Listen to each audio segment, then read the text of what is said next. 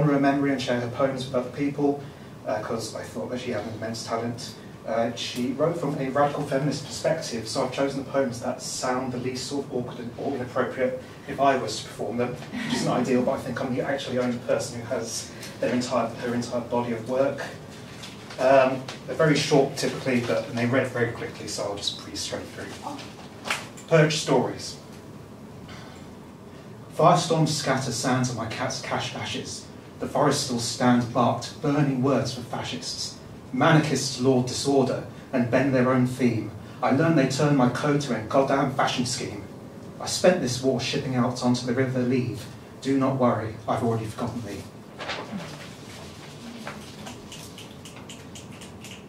Okay. On the subject of enlightenment.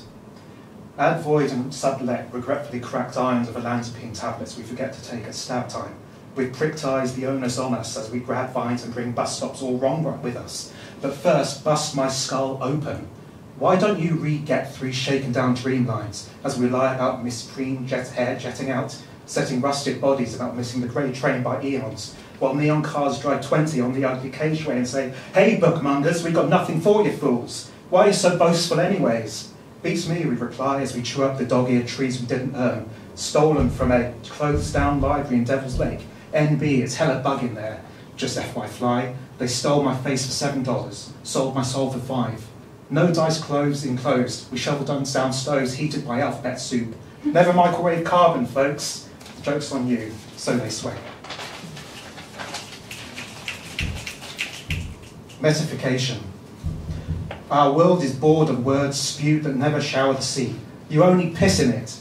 She is your graced cruet, the cup you quaff often, puked up later in quiet and cruel moments, so dig in and riot, the ocean won't clean it up for you.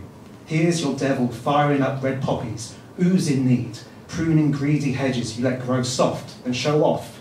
The sea just waves as they pass on by holding hands, shadows on hot sands. If you don't have souls, they don't tend to burn.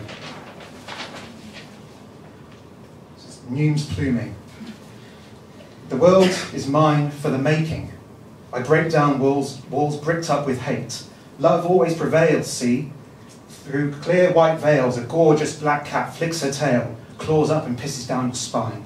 She pours every yellow line and draws mingling purple souls up across time. You missed the fucking boat, she cries, at dogs who gloat and wrote about ghosts they slaughtered on shores made from the flesh of rotting daughters. They caught and sold her in exchange for found fools' gold. Those fools now mould in the goddamn ground.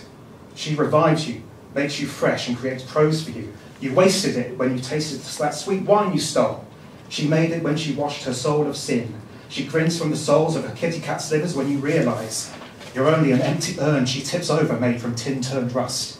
She's the alloy, and you're no ally, you're nasty Nazi dust. And she's done with the alley, so pray to her, don't you see? Gee whiz, that was a quiz. And